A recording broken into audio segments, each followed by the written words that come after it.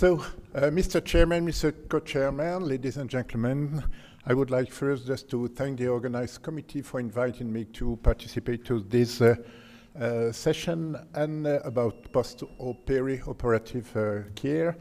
And I would like to present, in summary, a paper we published 4 years ago about critical review of postoperative care in sinus surgery.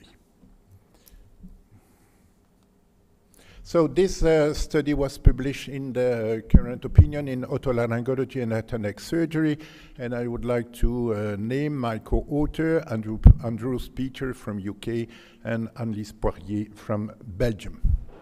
So the first thing we can say is that most of the authors, when they talk about postoperative care, said that postoperative care after endonasal sinus surgery is integral part of the surgery. Why should we do postoperative care? The aim is probably to optimize the wound healing. How? To maintain the operative cavity open and clean, to reduce local inflammation and infection, to prevent lateralization of the middle turbinate, to prevent development of adhesions, to prevent complication in the early postoperative phase, to promote early return of ciliary function, and of course to improve short-term patient symptoms. However, there is no standardized approach to postoperative care. Current practices vary widely among ENT surgeons because there is no general consensus on how, what, when to do it. There are a lot of discrepancies between experts' opinion and the result of RCT study, and even if some study question the value of postoperative care, it is considered as sufficiently secure that the instrumental postoperative care improve the surgical outcomes on the long term. What about the postoperative care? What can we do? What must we do? There are different modalities: nasal saline rinsing, in-office sinus cavity debridement, topical nasal steroids or short course of systemic steroids, and maybe the use of systemic antibiotics. Let's start with the nasal saline irrigation, nasal douches, or nasal rinsing, and we must claim that intensive nasal douching is unanimously recommended for patients undergoing sinus surgery. Humidification of the postoperative cavities contributes to reduce crusting and has positive effects on the mucosal revitalization. And there are 6 randomized controlled studies that support the use of saline irrigation. However, there are differences between vapor or drops, or what we call a low volume system, and rinsing. The recommended dose is 200 milliliters per rinsing. Up to now, inhalation and nebulizer are less effective for the postoperative care after sinus surgery. So usually it is recommended by most of the authors to use high volume douches. That means 250 milliliters of isotonic or hypertonic solution with a compressible nasal douching device that's a low pressure. They are started from the first postoperative day or immediately after removal of the nasal packing. And this is important, it is recommended to rinse 3 to 6 times a day at the beginning, and then with time you can decrease to 3 times a day or 2 times a day. As an alternative or complementary method, Haussmann, which is a pupil of Vigand, proposed in Germany the temporary occlusion of the nose with a simple tape. This can optimize the wound healing it accelerated the epithelialization, it reduced crusting, there is less pain, and early rinsing are still possible. So first, nasal rinsing, everybody agrees about this. The second is the in-office sinus cavity debridement. The evidence for outcomes in-office nasal debridement is not clear because there is no general consensus, and subsequently the follow-up protocol for fast patient is still down to the surgeon's preference. However, it seems to be favorable and can improve the postoperative outcomes. What can we do? What have to do?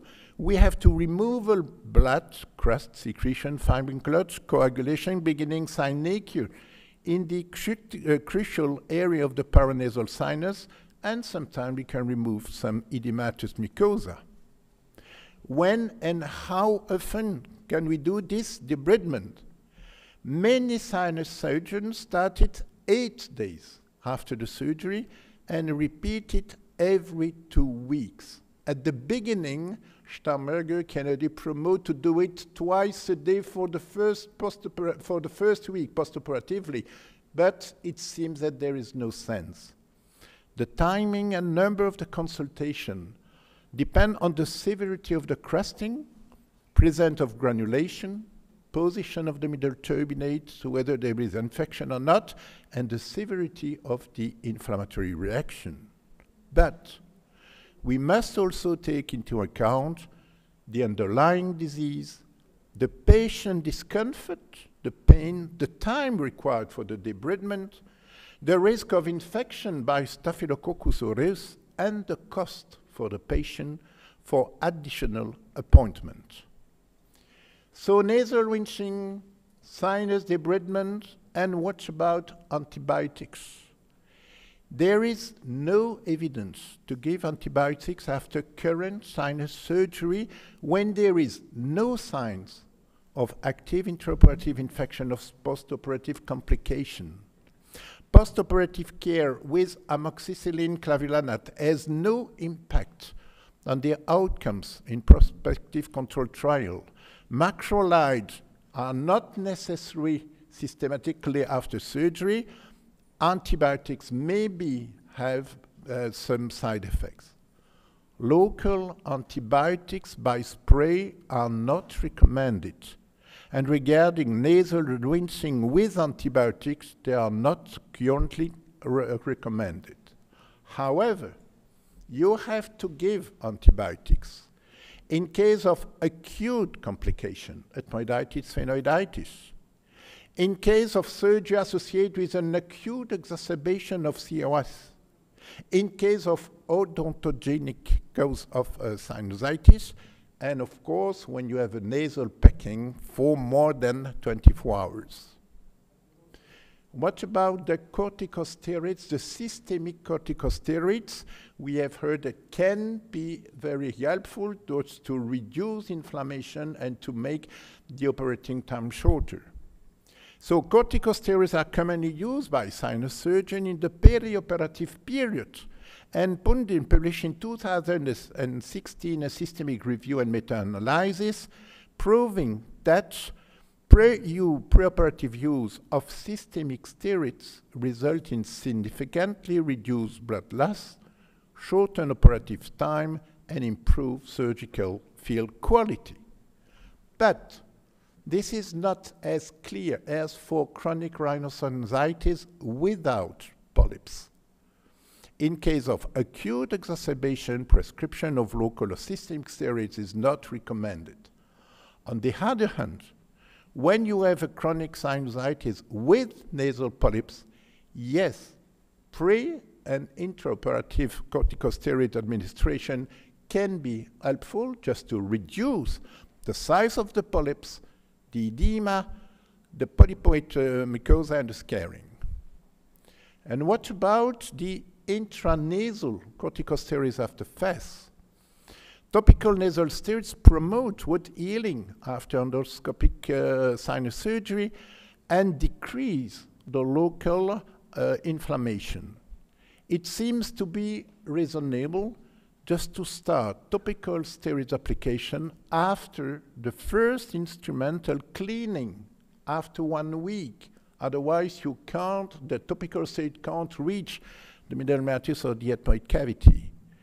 Immediately after surgery can also be useful. This crusting can be avoided by occlusion or intensive nasal rinsing. The application of topical steroids is performed by means of nasal rinsing, which works much better in the early postoperative phase than drops or spray. There are some analyses and publication from US and from Belgium, from Singdom and up promoting the use of intranasal corticosteroids after FES. It shows that there is a significant improvement in polyp score, patient symptoms, and significant decrease in polyps recurrence in the first postoperative period. So in conclusion, despite a lack of consensus, postoperative care remains an important part in the management of patients undergoing FES for CRS refractory to maximal medical treatment. Current practice includes nasal douches with compressible device with a high volume of saline. In-office nasal debridement has many advantages and must be performed under endoscopic control by the surgeon himself. But the patient discomfort can be a limiting factor. Corticosteroids can play a role in the pre- and intraoperative period, especially in chronic rhinosinusitis with nasal polyps. It's not as clear as for chronic rhinosinusitis without. Antibiotics is no longer indicated except in case of odontogenic sinusitis or acute exacerbation of sinusitis. And finally, but we have to discuss, stents may be a method to prevent formation of ISIAN. Thank you for your attention. Thank you very much, Professor Eloy. I've just checked with the crew at the back there. Unfortunately, Dr. Han isn't, or has not provided a presentation virtually. I would invite him, if he's now in the audience, to step forward. It doesn't appear to be. So in that case, what we'll do is we'll open the floor to questions. We've had 3 very stimulating and interesting presentations. Are there any questions for our presenters?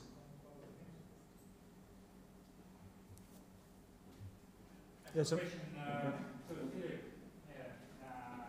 Thank you for that presentation, and this lecture gave very big impression for Russian society, medical society. Thank you for this lecture. My question about Russian with a big volume after surgery. Don't you think it may provoke bleeding, postoperative bleeding? Do it with big pressure and using big volume. So thank you for your question. So I think that when you compare nasal spray, in Belgium we have Sterimar and Physiomer. Usually the patient just use a very, very small amount of water and saline. And so this amount of saline doesn't reach the sinus cavity. So we have what we call Rhino-Orm or Rhinicure. That's a device where you put just warm water, not too hot, and you can press delicately this. And I think that there is no risk of bleeding if you do use this, because it's like, well, you put water, well, slowly in the nose. If you use a spray, they try to use it 6 times for once, and then you can touch the septum, you can irritate. So with this kind of method, just to deliver the water, there is no risk of bleeding. And we know that warm water is preventing for the bleeding as well. Thank you. Any further questions for Professor Eloy? I also have a question to Professor Eloy. What is your opinion about ornaments? For example, in Russia, it's very popular to put ornaments in the nose after surgery in post-operative period. Well, what do you think about this? We do not use ornament in Belgium. We use nasal cream. Okay, so nasal ornaments, regular one. I don't think that it's necessary to put in the cream some medications because maybe it doesn't help. Maybe only could help to prevent infection, to promote revitalization. But usually we use the rinsing and a nasal ointment 3 or 4 times a day. The concept of this is to keep the sinus cavity wet, humid. That's very important in the first or the early postoperative period. Thank you. Can I ask you a question, Professor? It's interesting, as you allude to, the evidence is not really very clear. It's not that there isn't any evidence, or there is evidence, it's just the evidence hasn't been developed, I suppose. But a number of years ago, there was a big interest in types of medication that would reduce surface tension. So the addition of Manuka honey or baby shampoo, a few drops to the sinus rinses. Where do you think we are with that now? Well, I think that for current postoperative care, when you have a common sinus surgery for CRS with or without polyps, without infection and so on, and in the majority of the case, it goes well. So there is no necessity just to put other things, okay? Saline, topical steroids, okay, that's the key. But for this patient who are not so good healing, then you have to put something. Shampoo, for example, baby shampoo, you can give it if you have something of infection, Staphylococcus aureus or P-oceanic and so on. And you know that if you give antibiotics, you modify the flora of the sinus just for at least 1 month. So if you can reduce the systemic antibiotics, that's better. So baby shampoo, why not? Maybe honey, why not? Maybe a phytotherapy, why not? But we have to prove that these can help. But I think I'm very convinced that in the majority of the case, for at least 2/3 of our patients, it's not necessary. Thank you. I have a question. Yeah. Do you use local antibiotics or just systemic post-operative? So we give antibiotics just during the anesthesia, 1 dose. Then sometimes when you put some resorbable packing, we give antibiotic for 5 days, no long, but no local antibiotics after the surgery. Is Dr. Spade still here?